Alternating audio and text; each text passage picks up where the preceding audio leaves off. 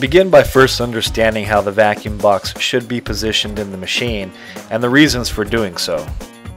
When a vacuum box meets the plastic, an airtight seal is created around the edge of the box. This allows the air to be vacuumed out, stretching and forming the plastic into the shape of the mold. To help achieve this, it's important to stretch the plastic around the edge, so position the box at least 1 5/8 inches from the line of plastic. The outside of the box should be distanced a minimum of 1¼ inch from the frame.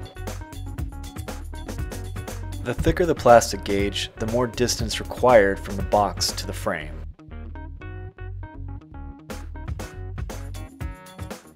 First, determine the size of the unistrut rails required for the box and cut to size.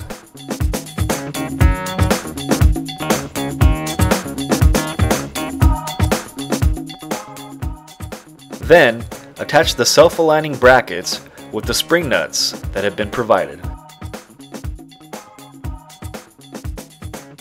Mark the clamping frame for the positions of the unistrut, keeping in mind the distancing discussed earlier.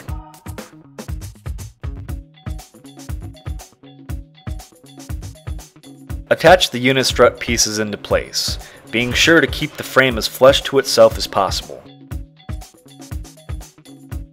It's important to make sure everything has been tightened. After installing the unistrut cross pieces, raise the table, then measure from the top of the table to the top of the clamping frame. This will give the height for the vacuum box.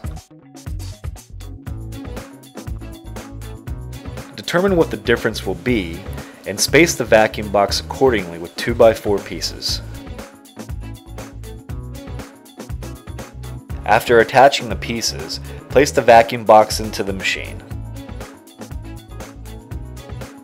Raise the table to fine-tune and finalize the vacuum box's position within the frame.